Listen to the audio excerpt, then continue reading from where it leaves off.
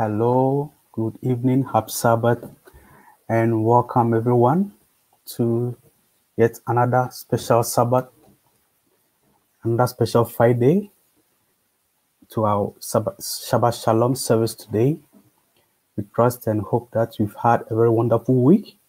Those of us on campus, in our classes, in our lectures, everything went well.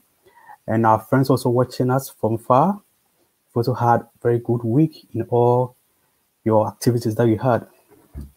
Today is yet another day for us.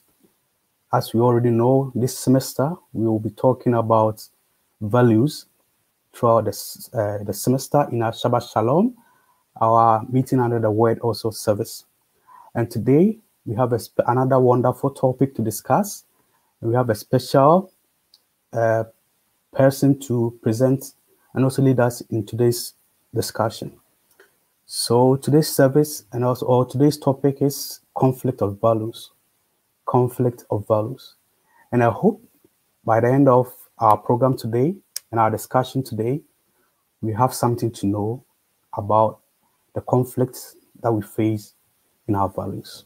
So before we start, I'll invite my brother Valerie to lead us in our opening prayer. Okay, let us pray. Thank you, Lord, for this moment. Now we are about to start with this program. Be with us, bless us, and may this program glorify your name. We pray you in the name of Jesus, the one and only Son. Amen. Amen.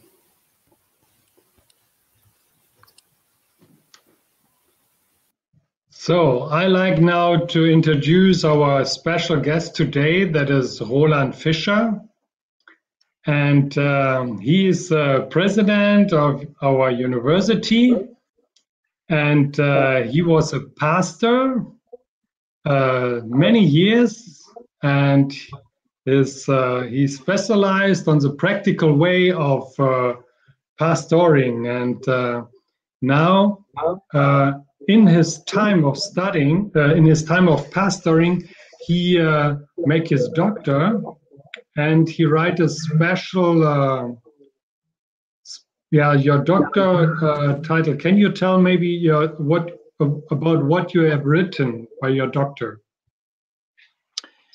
Well, my dissertation was basically on the Sabbath School. And I figured out that the Sabbath School is the oldest educational institution of our Seventh-day Adventist Church. It was founded before our church started as a body, as an institution. So and I wanted to figure out how education to adults is presented in the Sabbath School. Yeah, so then in our time of university, so everyone is adult here to study, and so you're in the right subject to, and especially we have many students who studied, even they work. So I think that is a good point to know about it and how it works. So you are a father from 3 children. And you are a grandpa of 8 children. So I think you have a lot of experience even in education of children and family in the practical way. So what I see is that you are a person who is very loyal not only to the church. You are a very a person who is continue your way. I don't know how to explain it really in English, but I think you are in the right position because you bring many people together under one point. And you have the right personality to do this. And today you have, I think in this work you have also many experience how values can come in a conflict. And so not only in a family part, also in a work. And we like to listen you now in your presentation. Thank you for this. Thank you, Dietmar, for your introduction. Well, ladies and gentlemen, brothers and sisters, and all of those who are watching and listening, welcome to Friedensau Adventist University and to Shabbat Shalom on our topic tonight, conflict of values, as it was mentioned already. Well, this is part of a series on the theme of values, and whoever participated last week, you know that Dr. Kweku talked about values, where they come from, what they mean to us. So we kind of continue this topic. Now, what is conflict of values? Simply speaking, we have two terms, conflict and values. So we might say when two values are in conflict with each other and cannot both be realized, or when the realization of one value jeopardizes the realization of the other one. And also Kweku pointed to that last week. Now we know, and it's very obvious, that people have different values. Why? Well, because their education is different, their socialization in the society where they were brought up had an impact on their value system. There is the nation, the country, the culture that has an influence on our values, the world view, which is of course also very much influenced by religion. And we have different needs that lead to different values. So it is very obvious that a conflict of value can arise. Number one, conflict can arise between two persons or between two groups. Now, a simple example. Imagine you are an assistant or a secretary to a boss of a company. And the boss comes into your office and tells you, when somebody calls in on the phone, please tell him that I'm not here. Now, this may be a conflict of values because you want to be honest and truthful, whereas your boss doesn't want to be disturbed or whatever. Now, how can you solve that problem? Well, let's assume somebody calls and you say, the boss just told me to say that he's not here. Well, I'm joking a little bit, you see, but yeah, what can you do? Or let's take an example that is between two groups, and it's really relevant in our times. As you know, there are a lot of anti-corona demonstrations in our country and elsewhere. And it seems that there are different values clashing. I'm not talking about violence, but suppose there are people who want to demonstrate for the values of freedom, of self-determination. And on the other side, there's the state and the values of protection of life and health, or of common good. Now, who is right? How can this conflict be solved? But a conflict of values not only arises between two persons or two groups, but can also come up within myself. Now, if there is a situation where two values I hold are in conflict to each other, which means I cannot do according to both. I cannot realize both of them. This may lead to an ethical dilemma. And a very realistic and sad example in the history of our country was, of course, when in the times of the Nazi regime, there were some brave people hiding Jews in their apartment. And the Gestapo, the secret police, knocks at the door and asks, is there any Jew hidden in your apartment? What are you doing? Do you want to be honest and say yes? Or do you want to protect life and decide to lie? Conflict of values in myself. Well, of course, this is a very extreme example and obviously not every day, but let's come a little bit closer to our situation. Assume you are working in a company and you have the Sabbath free, but your boss comes and says to you, I want you to work just one Sabbath because we have a shortage of workers. We cannot run our business. We desperately need you to be there.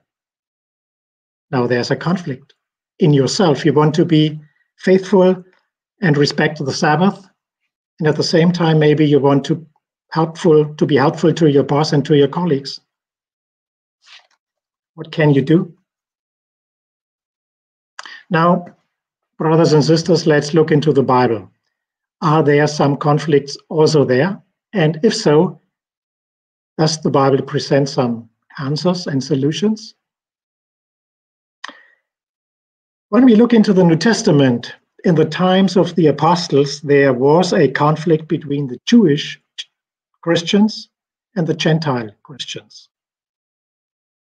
And this was, I believe, a conflict of values as well, because the Jewish Christians want to be in conformity with the Mosaic law. They want to keep on with purity and piety. And on the other side, the Gentile Christians held the values of equality, of fellowship, of universality, and of integration. And this, of course, epitomizes in circumcision.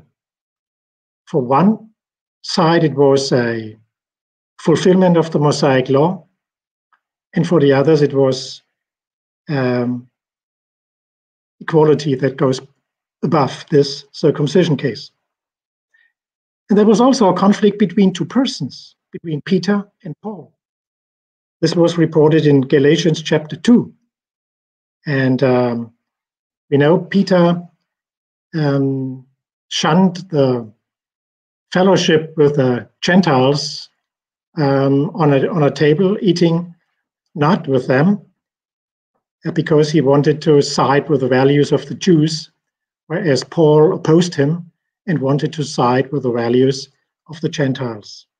Now, is there a solution to that? We know from the Bible how that problem was solved at that time. It was solved in favor of the Gentiles and for inclusion, and it was against circumcision and separation. Now, why? We see in this conflict of values, they decided that one value is above the other. So the value of the gospel, like inclusion, community, equality, and all of that, has been considered higher than the conflicting values of purity and separation. So we may say a solution to a conflict of values can be found if we have a hierarchy of values. I think we need a hierarchy of values, and I'm pretty sure that all of us have that, which means not all of our values we hold are on the same level, but there are some that are higher and more important, whereas others are less important. And this seemed to be the case in that issue between Jewish and Gentile Christians. There's another example in the New Testament. Let's go to the Church of Rome. And we read in the epistle to the Romans in chapter 14 and 15 about the conflict of values in that church. It was about issues like food, vegetarian or meat. It was about the issue of holidays, keeping all of them holy or not. What was the solution in that case? Well, in this case, it was not that one of the conflicting values was above the other one. But in this case, there was a third, a higher value above all of them. And we can read that in chapter 15, Romans 15, verse 7, where Paul says, accept one another just as Christ accepted you. So above these conflicting values, there was a higher one, and that is acceptance. That is brotherly and sisterly love. That is care for one another. And of course, in our Christian faith, the highest value we have is love for God and love for our neighbors. Just as Jesus said in the Gospel of Matthew, chapter 22, Jesus said, love the Lord your God with all your heart and with all your soul and with all your mind. This is the first and greatest commandment, and the second is like it. Love your neighbor as yourself. Now, I think we can see two principles or two solutions in the Bible to a conflicting value system. There's number one, a hierarchy of values where one may be above the other. And there is one highest value in our Christian belief system, and this is love to God and to our neighbors.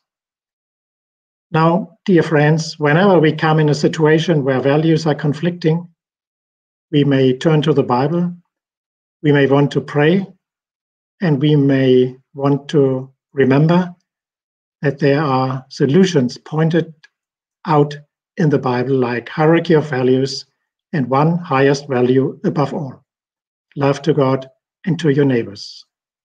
Amen.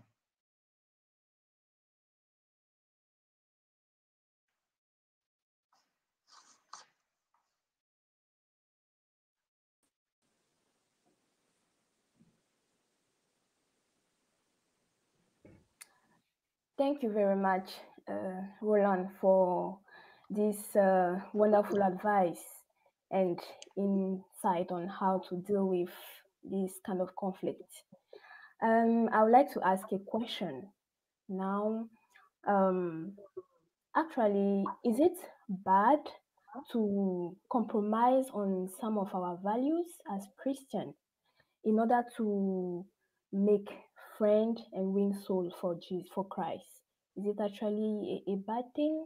For instance, to get to be with people who are completely different, living a life which is different from our lifestyle, just because we want to be friends with them, we want them to know Christ. So can we compromise on some of our values? Well, thank you for the question. That's very interesting and very relevant, of course. To compromise the values seems to be, of course, negative. I would consider this to be a conflict of values. And in this case, it may be helpful to figure out if there is a higher value than, for example, you mentioned lifestyle issues, So if we consider to win a person for Christ to be a higher value, then maybe, exercising a certain lifestyle, this may be a choice, in this case, to win that person. And if I point your attention to what Paul was saying, and he, the famous saying where he said, I become strong with the strong, and I become weak with the weak, and I become a law keeper with the law keepers, and I become somebody who's not under the law with those, in order to win somebody to Christ. So it seems that Paul was willing to put certain values below, and to put the value of saving people for Christ above. All right. Thank you. You're welcome. Thank you very much for the presentation, Professor. We like it and we learned a lot. But I have a question regarding the conflict of values. For example, in a personal scheme, if I have my values were conflicting, can that be seen positively? If yes, in what ways? It can conflict of value can be positive. Can conflict of values be positive? Like if for example, I started in 2010, I had a certain value, and I realized that in 2015 I have a new value that is conflicting to. Can that be a positive thing? Thank you for the question. That's very interesting. First of all, very generally speaking, a conflict, whatever it may be, if it is a conflict of values or a conflict of interests or of conflict between two persons or whatever, always can have positive aspects because it brings something on the surface which causes us to deal with and to find solutions for that, what otherwise would have been, under the carpet, as we say. So if I realize a conflict of values, and I think we cannot escape a situation where it comes to a conflict of values. I mean, that's part of everyday life. So if we come in a situation like that, the positive thing may be that we are caused to really rethink our values. And in our case, as Christians, we will turn to the Bible, we will turn to Christ and to God in prayer, and we will maybe search the scriptures for answers, which may be helpful in that particular situation.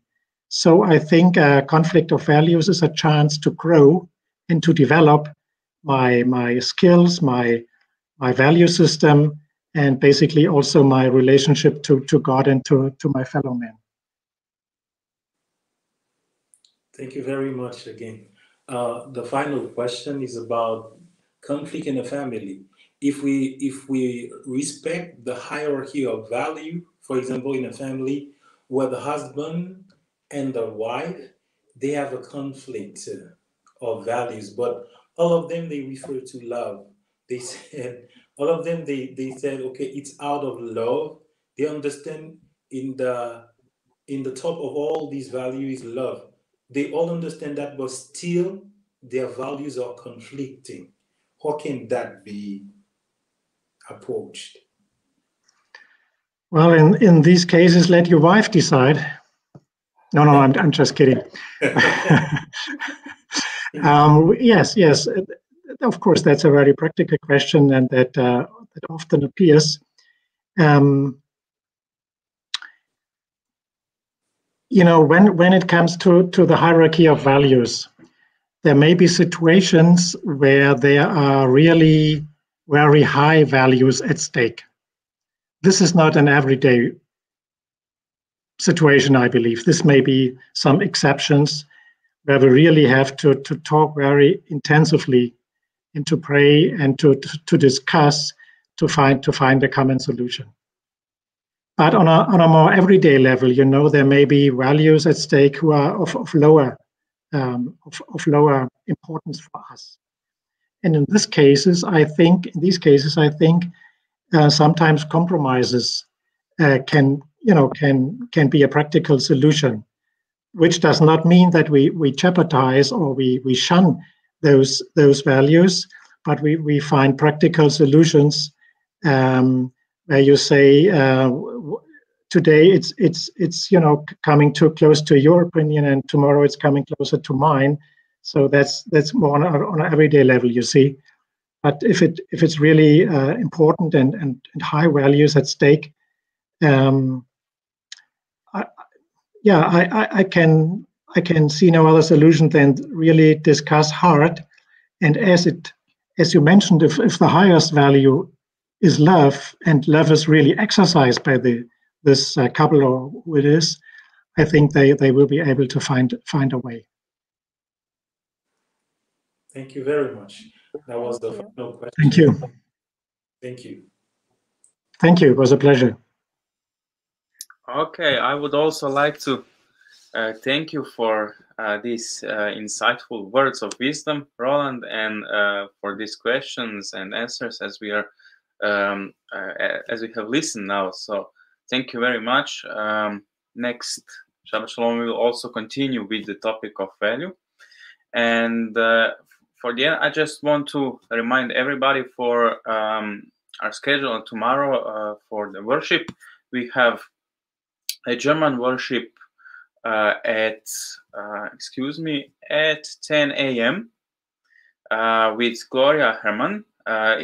This is participant from 1 Year for Jesus program that is running here in Germany. Very interesting. And also we have at 11:30 we have English worship service, and message from the Word of God will share with us Antonia Koch and Eileen Capiti.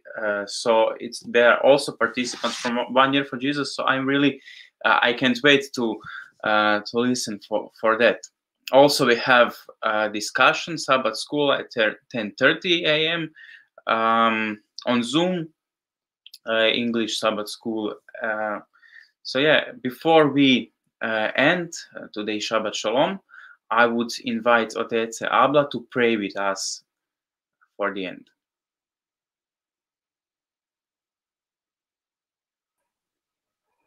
Let's have a word of prayer. Our most gracious and everlasting Father, we want to thank you so much for this moment and for all the things that we've shared here.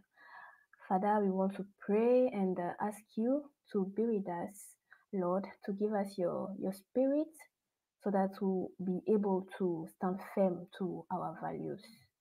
Thank you, Lord, because you've listened to our prayers. In the mighty name of Jesus Christ, we've prayed. Amen.